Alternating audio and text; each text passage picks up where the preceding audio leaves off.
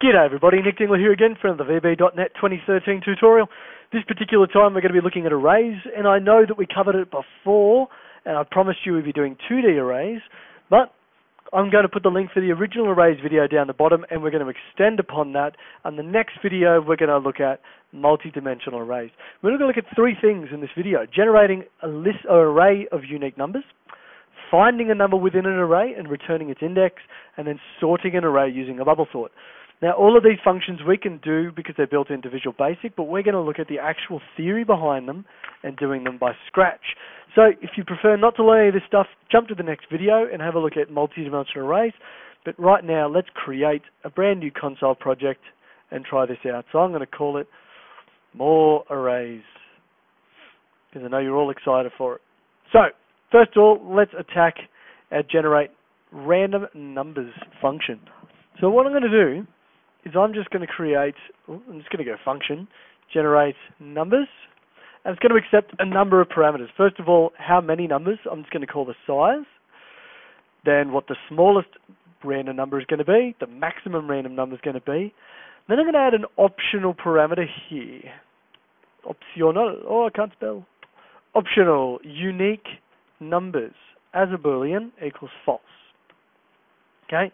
Now, the return value for this particular function is going to be an array of integers. So the way you return an array of numbers is as integer and then the brackets after it. So that indicates that generate numbers will return an array of integers.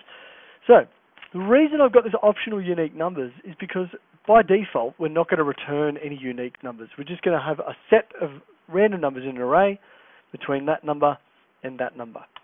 So first of all, let's set up our variables. So dim random as a new random. Okay, and this class is going to allow us to access the ability to create random numbers. We're then going to create an array which is going to be based on the size they gave us. So in brackets you go size -1 as integer. Now the reason I put -1 is because if we want an array with 10 numbers, for instance, then you put the number 9 in there, and the numbers range from index 0 to 9, and that's why you put a -1 on the back, because if you want 10 numbers, you want to finish at 9. If you want 20 numbers, you'll finish at 19. It's always one behind because they start at 0. Alright, so first of all, we're going to create a function to create random numbers, but we're not going to worry about unique numbers just yet. So, okay, time to create random numbers. So what I'm going to do, I'm going to loop through all of the numbers that we have. So for I equals 0 to size -1. Alright, then let's create a random number, and I'm going to put it inside a temporary variable, random, random.next. Now, here's the one thing I just want to quickly make note of. The min value is inclusive, the max value exclusive. So that means if I put in numbers 1, 10, it would randomly generate a number between 1 and 9 because it's exclusive. So if I want 1 to 10, I would actually have to go 1 and then 11. So what I'm going to do here is we're going to replace that with the min number they give us, and then the max number plus 1. So it includes that maximum value. All right? And that'll randomize between the smallest number and the largest number. Fantastic. Righto. Then let's put it in the array. Numbers I, because that's the one we're going to be up to, equals random num. Now, I know some of you are probably saying, why don't we just go numbers I equals random.next, but I'm actually going to use this guy a little bit more when we go to the unique numbers. Now, let's just imagine we've gone through our loop. We're not worrying about unique numbers at the moment. This is the point where we have all of our numbers, so we return the, caps lock is on. Return the array. So let's return numbers.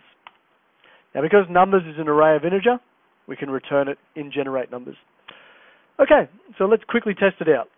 If you need to pause the video and type all that stuff up, please do so now, because I'm going to scroll down. We're going to go to submain, and we're going to generate some random numbers.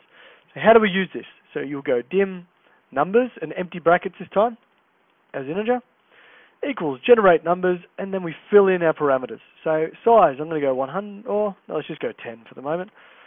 Minimum 1, maximum 100, and we'll leave unique numbers alone. Okay, let's print these to the screen. So we're going to have to for loop through them, unfortunately. So for I equals 0 to numbers dot size, count, -1. Console right line, numbers I. So we're going to print the numbers one by one to the screen, then we'll read line so we can read it. Okay, if you need time to type that up, pause, but I'm going to press play. And there's my random numbers. Hopefully every time I run it, I get completely random numbers between 1 and 100. Okay, that works.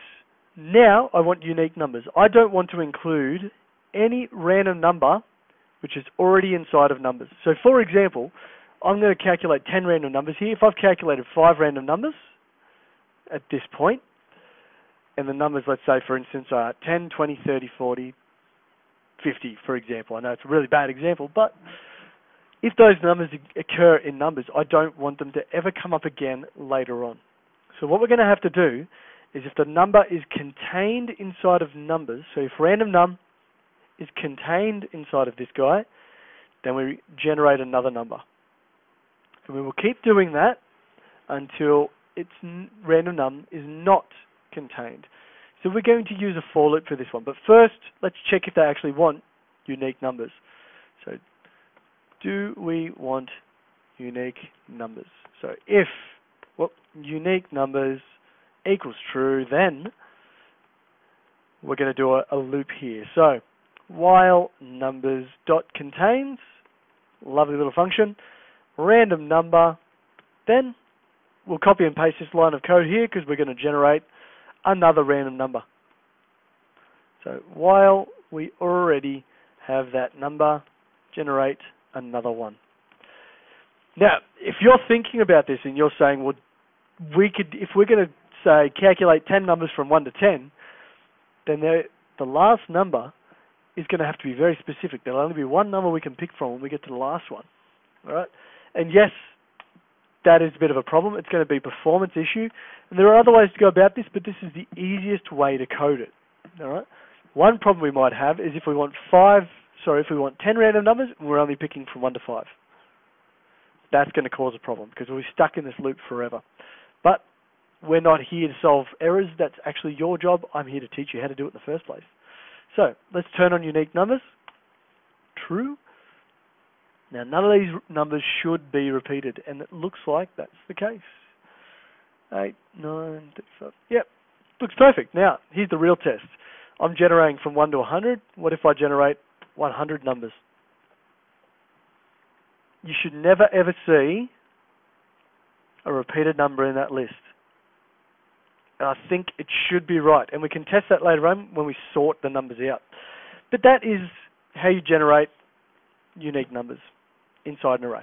Okay, if you still need time to code, please do it, because I'm going to move on to finding a number and returning its index in the array. So, function find number. It's going to take two things, an array of numbers and the number we want to find. Okay, and then the return value for find number is going to be the index. So it's going to be an integer. All right, in this particular function, what we're going to do is we're going to go through the array as soon as we find the number they're looking for. So this guy here, we're going to return the position in which we found it. There's one limitation with this, and that is it's going to only ever return the first instance of that variable. Now we could add a third parameter here, where they could change where they start looking from. So they could start looking from, I don't know, 10 instead of 0. But I'm going to leave that up to you later on. Now, what kind of search are we looking? We are going to perform a linear search, which means we start at the first number in the array, check if that's the number that we want. If it isn't, we look for the next number.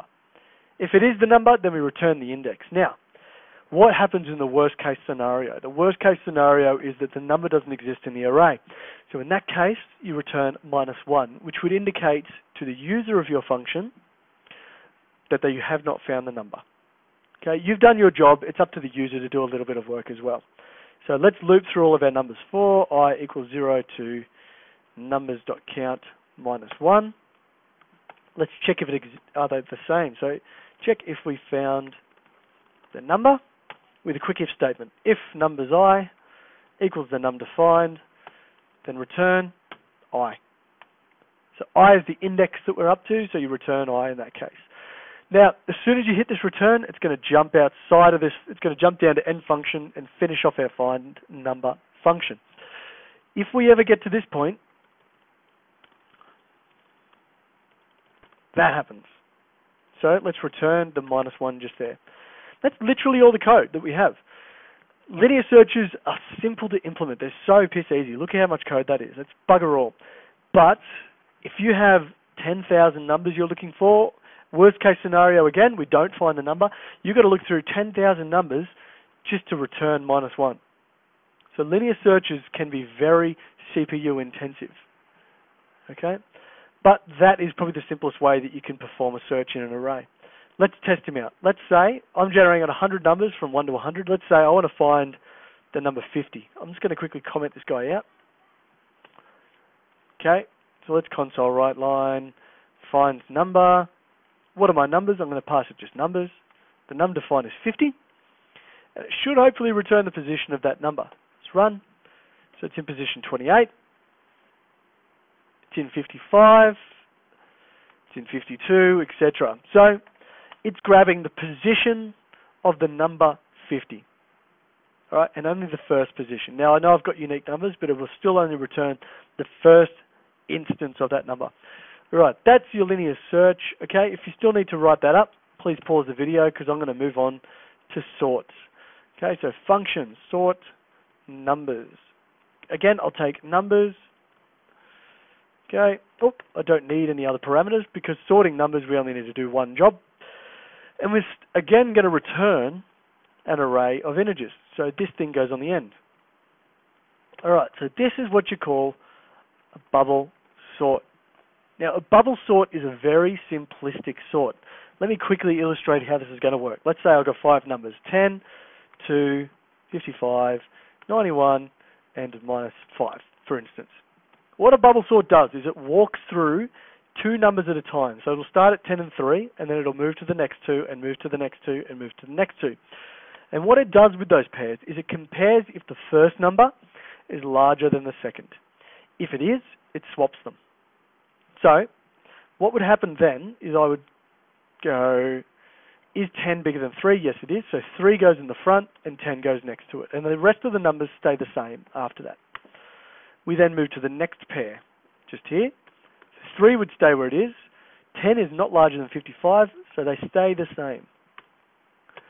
We then compare the next set of numbers, and we just keep going in this fashion. So 91's larger, so it's not going to change. And then we compare the last 2 numbers, and it keeps going like this until it gets to the end. Alright, so what a bubble sort really does is pushes the largest number to the end of the array after what's called one pass. So that's the first pass. All it's done is push 91 to the end.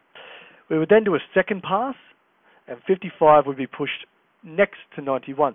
The interesting thing about this guy here is we're going to need 1, 2, 3, 4, 5 passes just to sort him out. So bubble sorts are simple, again like the linear search, simple to code, but such CPU intensive times.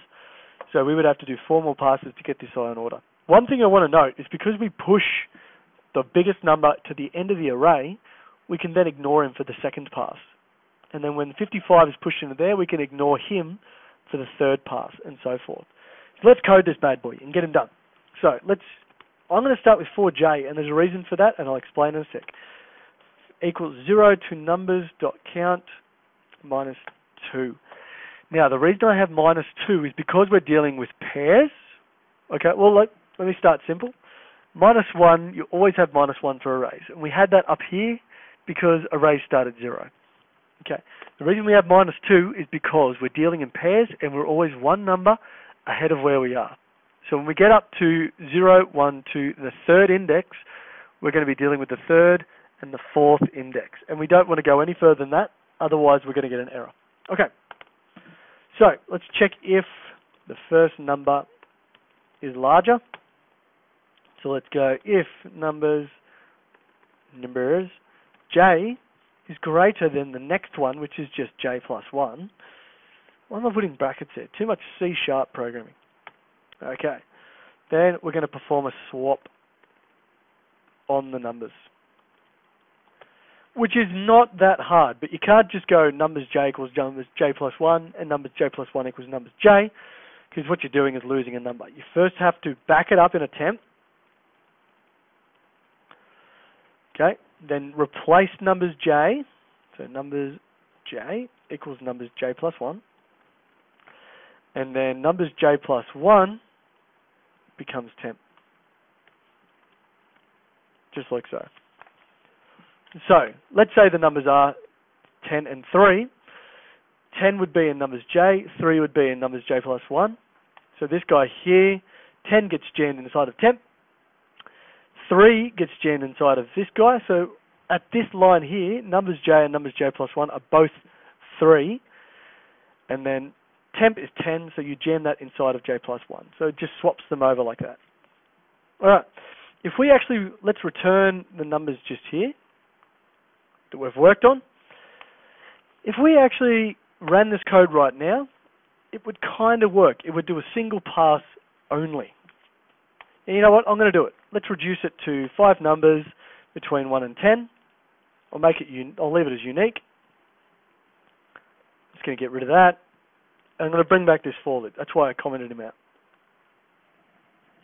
So let's perform the sort. Now to use the sort, because we're returning an array, we need to go numbers equals sort numbers and then pass it the numbers in the first place. I know how weird that looks.